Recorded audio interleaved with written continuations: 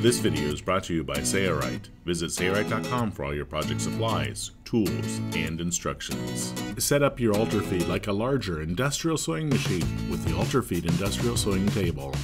This table creates a solid stationary workstation for your Ultrafeed.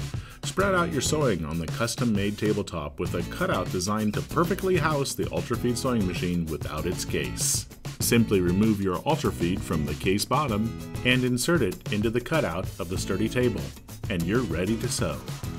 This table package incorporates the motor that's already mounted to the back of your sewing machine. Ready to order one for your Ultrafeed? Click the link at the top right to get yours. The remainder of this video will show you the steps required to assemble the Sailrite Ultrafeed Industrial Sewing Table. Your new Ultrafeed sewing machine table will need to be built. All the components come with it. To assemble the back brace to the K leg, find these components. Turn the legs upright. Insert the large bolt and washer through the hole of the back brace. On the opposite side, the rectangular washer. Then the nut. Thread the nut onto the bolt. Before tightening completely, do the same to the opposite side on the opposite K leg. Using a socket or a wrench, now those bolts can be tightened.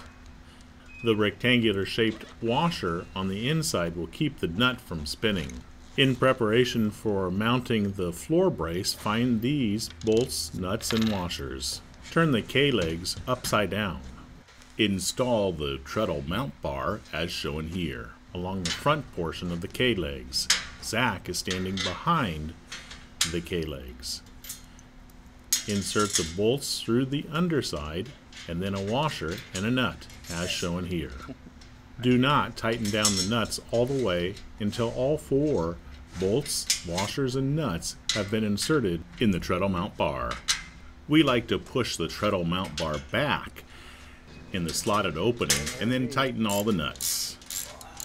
Now place the tabletop face down against the floor on a surface that will not damage it.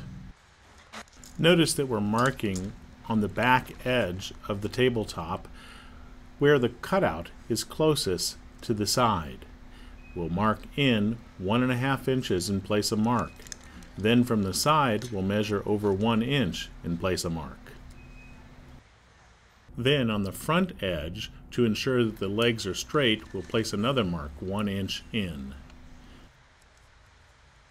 The front edge of the table has the 36-inch ruler affixed to it. Using those marks, we can now position the K-legs as shown here in the video. Take note of how the K-legs are resting on the table. Zach is behind the table. Then he will mark the slotted openings where a screw will be inserted. To ensure that the opposite K-leg is straight, he will measure in 1.5 inches here as well and place a mark. Then he'll place the K-legs at that mark. This ensures that they're straight, and he'll mark the slotted openings. Pre-drill the holes with a 5/32 inch drill bit. Do not drill all the way through the table. Only drill halfway through. That is very important. We like to drill in the center of each one of the slotted openings. Using a socket, we've installed a socket on this drill, we'll use the wood screws with lock washer and flat washer, and we will insert them in the holes we just made. You could also use a screwdriver or a wrench if you do not have a socket. Do not tighten them down all the way until all 4 screws are installed. Then tighten them down securely. The drawer is typically installed here on the front side of the table. Use the 2 rails that are included. There are 4 holes in each rail, 8 holes altogether, but only 6 screws are provided. Position the drawer and the rails to your liking. Then install the screws using a Phillips screwdriver or a driver installed in a drill. We recommend not tightening them down all the way until all 6 screws are installed. Do not over-tighten the screws or the drawer may not open smoothly. Your package will come with 4 rubber leg cushions for the K-legs. Install them as shown here on all 4 legs. Now invert the table right side up.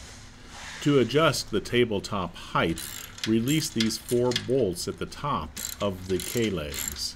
Do not remove them completely, just loosen them. Using a helper, lift the table to your desired height. It's typically recommended to use the chair you will be sewing with to determine the height that works best for you. Use a level to ensure that the tabletop is straight and then tighten all of the bolts. You will find these components for the Euro hinge. Insert the rubber base into the back of the table. Then use one of these wood screws and screw right in the center of the rubber base for the Euro hinge, as shown here.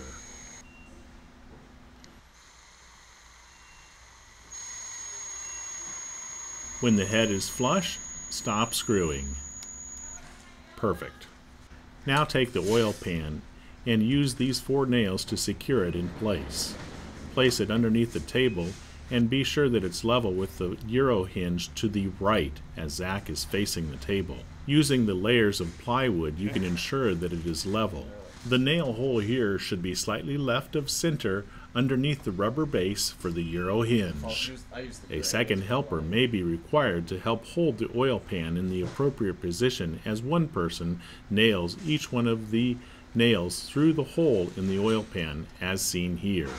Do not drive the nail all the way down to its head until all 4 nails are installed. Make sure the nails are driven in straight, otherwise it will blow out the bottom of the table. Counting the layers of plywood, you can determine where it should rest on this side so that it's equal with the opposite side. Once all nails are installed, then you can drive them all the way to the head, as shown here. Here we're using McLube to lubricate the threaded insert. You can also use soap if you do not have a dry lubricant, like McLube. A pre-drilled hole is already present in the tabletop. Using the provided hex key, screw the threaded insert into that hole. The tabletop surface around the perimeter of the hole will flake apart slightly, but the flanged top of the threaded insert will hide all that once it's inserted flat onto the tabletop. Now you can insert your Ultrafeed in the tabletop. We're using the LSZ1, but the LS1 works great as well. Release the 2 set screws underneath the sewing machine holding it to the hinges.